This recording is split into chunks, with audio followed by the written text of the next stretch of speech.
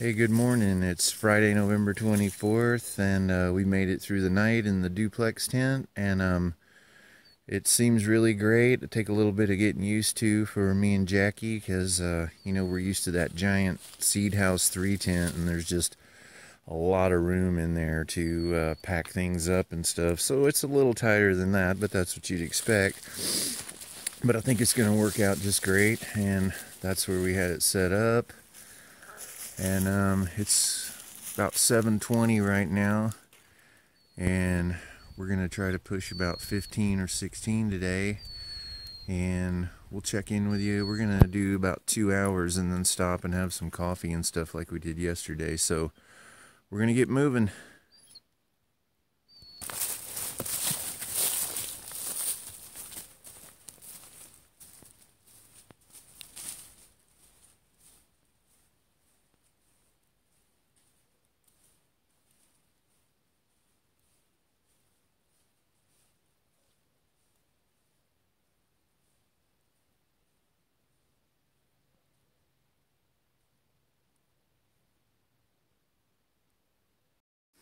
Well, there's another shelter right down there, if you can see it, right in the middle of the shot. And there's a lot of shelters through this section. That's at least the third one that we've passed in like 20 miles. So I went down there to see if anybody had stashed any water, since this is a long dry stretch. Figured if they did, we'd stop and use a little bit of it. Maybe have a coffee or something. I made some this morning, but I wasn't paying attention and it boiled over, so I just kind of wasted that.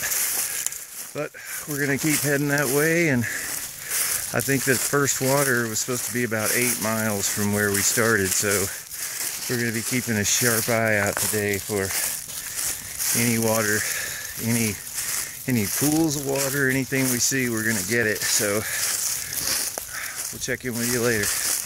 Beautiful out there. The camera does not do that justice. I mean, it's like 4 mountain ranges. See if I can zoom in a little bit without it getting all grainy.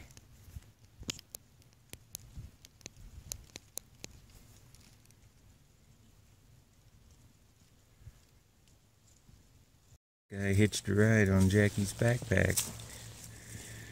We're just stopping to take a break.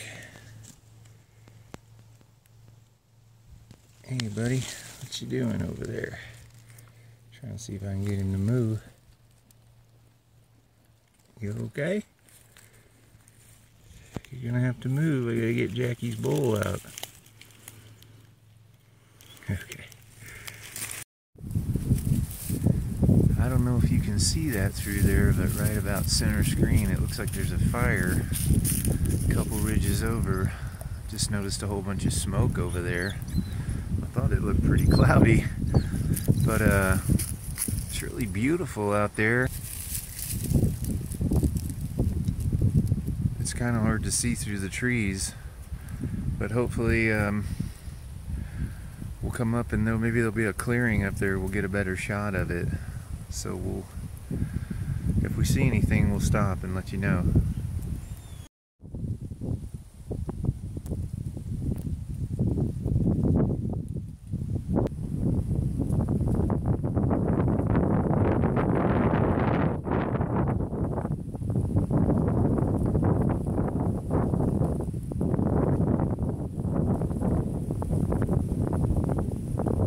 We're coming up to a creek down here, and it looks like I saw some water back there, so I'm pretty sure we're going to be able to find some down here. And if not, we're just going to hike up and downstream until we find some, because we're down to about 1 liter, and I'd just rather go ahead and find it here, play it safe. So we'll see you down at the creek. Well guys, this is Blocker Creek, and I'm guessing the trail doesn't actually cross it. It looked like we were close to it for a while, and then we started climbing again, and I could see water, but then we were way up above it, so we kind of came to a low point up here. trail's just right up over this little ridge, and I just decided to come down here and see if we could grab some water real quick. We did see some pools of water up there, so Jackie had pretty good drink up there, but this is all we have left. This is one bottle, so we're gonna go ahead and fill everything up and grab a liter. Blocker Creek. Our next water source, I think there's a shelter and there's fairly reliable water there about 3 miles ahead. And then there's a Blakely Creek that is, if we can make it 17 miles today, we'll be right there. And so it's kind of what I'm hoping to do, is get over there and maybe we'll be near some water. But we're gonna keep moving for now. It has absolutely turned into a beautiful day. I'm just hiking in a short sleeve shirt and it feels great.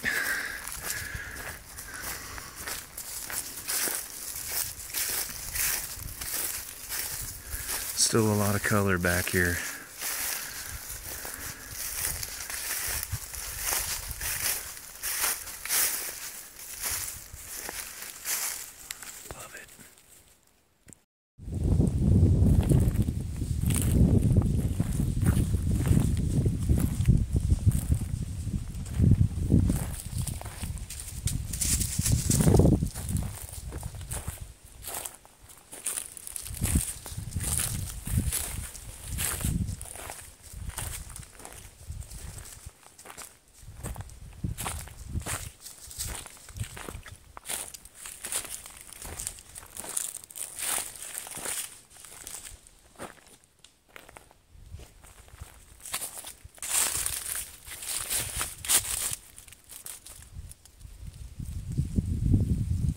Well, hey guys, we're just passing mile 150 here, and it's a little afternoon. We've had a couple stops, but we've made pretty good time today, and we're only going to try to go about 7 more miles to that Blakely Creek, and hopefully there'll be some water around there. It'd be nice to camp tonight near some water, but yeah, so we're making really good time on this trip.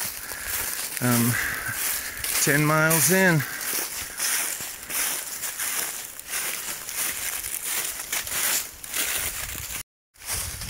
Look at that. Right next to the trail.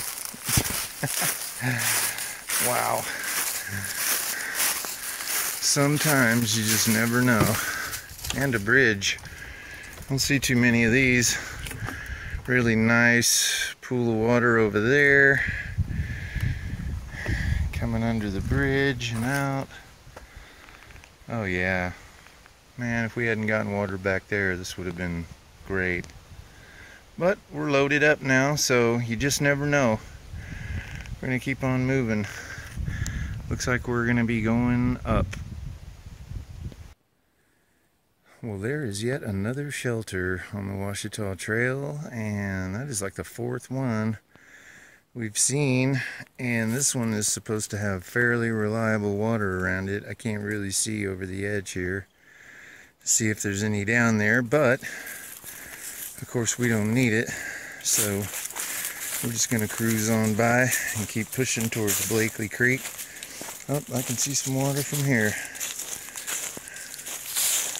I don't know if you'll be able to see it, but right down in there I can see a big pool of water. Wouldn't you know, carried that, could have just carried 1 liter this whole way, but oh well, you never know, especially this time of year, late November, things can just, you know, be really dry, so at least we have enough to get us through, and you know, I got to worry about Jackie too, it's not just me, so I got to make sure he has enough water, so I'll probably have him get a big drink out of the creek down here. That way he can save the water. He's got a water bottle in his backpack. He's got like one of those little smart water bottles. So I'll have him drink up down here.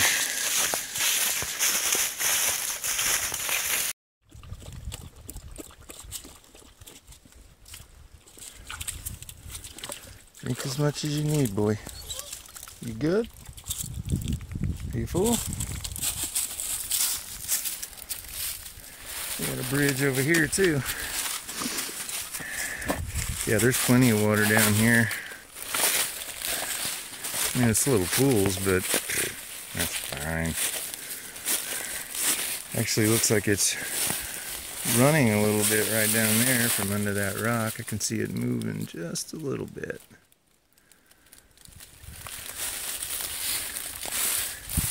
I found Arkansas water to be generally pretty clear and pretty good.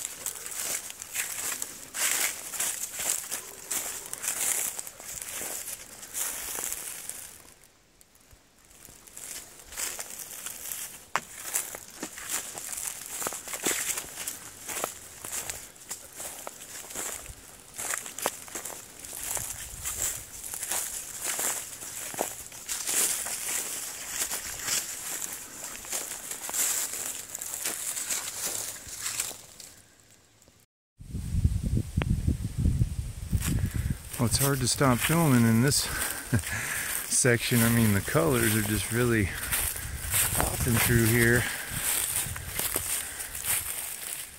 This is so beautiful. The yellow, red, orange, green.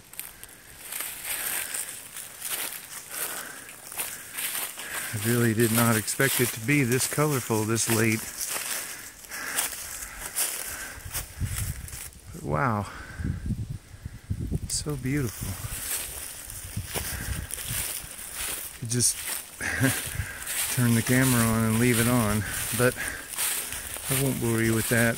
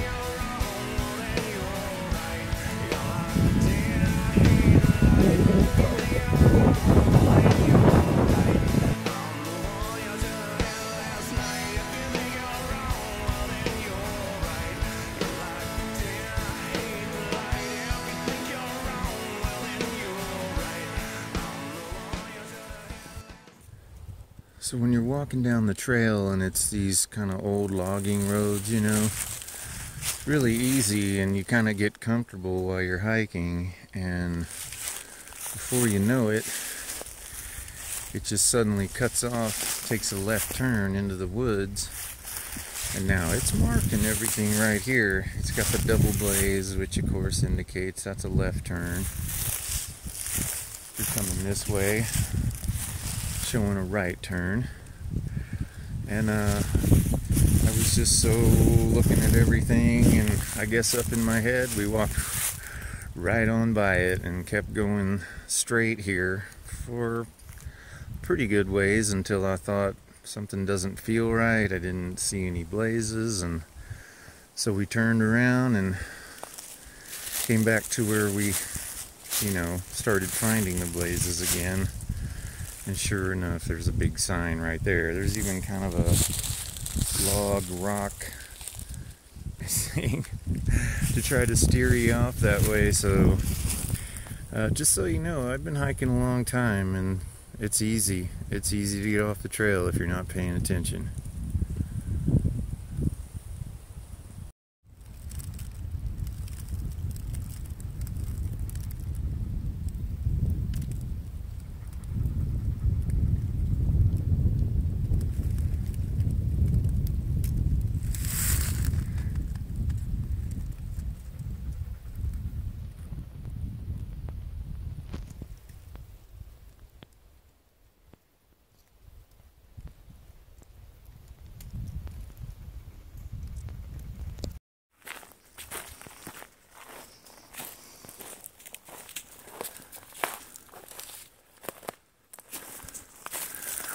Well, one more mile to Blaylock Creek, and we're gonna look for a campsite over there. So it's about 3:30. So hopefully we'll get over there around 4, find something before the sun goes down. I want to try to find something really good. So we'll see you over there. Well, we made it to Blaylock Creek. I think that's the name of it. And it's not looking good.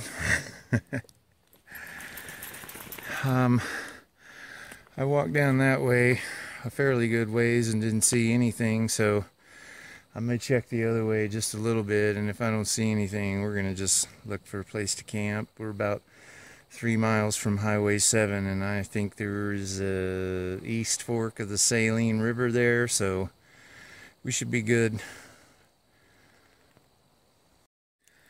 Well, this isn't really the campsite we had hoped for. We went up and down the creek back there, and hang on, I'll tell you the name of it here. If I can find it. Blakely Creek. I think I called it Blaylock earlier. Anyway, Blakely Creek is just dry in both directions. We walked up a good ways both directions and just couldn't find anything, so I just found this relatively flat spot, and we're just gonna make do because we are beat. We did over 17 today, and I think I got a much better pitch on it today. Second time to set it up, and it's just a little weird for me to get used to staking out of 10. I've always done the freestanding Big Agnes, and I rarely ever stake those down. I just threw all my stuff in there and got in, and the only time I ever staked it is if it was raining and I had to put the fly on. Other than that, never once. So getting used to it. Didn't take me too long to set it up, and I think it looks better tonight. So we're gonna make some dinner and watch the sun go down over this ridge up here. It's getting low, and we'll see you in the morning. Jackie's already beat. Huh, Jackie? You ready for some ramen noodles, Jackie Boo? Good night. So on this hike, I've been doing something a little different. Instead of bringing Mountain House and really expensive stuff, I've been bringing ramen noodles and just heating up water and put them in a freezer bag. Just kind of let it sit there for 10 minutes and then pour a little of the juice on Jackie's dog food. And man, does he love it. And I actually tried one at the house before I came out here, and it works great. So it's a really cheap way, and they're super light, and I just already have them packaged in the baggie, and before I open it I just crunch it all up and then open it inside the baggie and dump it all out. It's been working really great. And also been doing something a little different for breakfast. If I can grab one of these, I've got some granola. See if I can get that to focus. And I got some breakfast bars in there, but if you can see them, I've got some dried blueberries in there. And I do have some dried bananas in there, but I don't know what happened to them. I tried to eat them this morning, and they are not good, so probably won't do that again. But the granola and blueberries for breakfast seems really good. So just want to let you guys know if you're interested in trying some different stuff. This is working out great for me, especially this freezer bag cooking, mostly because of the cost benefit. I mean, I think I bought 12 ramens for like $2, so I mean, they're like 20 or 30 cents a piece, and so that's hard to beat. So we're going to let it hydrate here, and we're going to eat it up. Jackie is waiting. He must be hungry. He's eating leaves and sticks. Maybe he's flossing. I don't know. We'll see ya.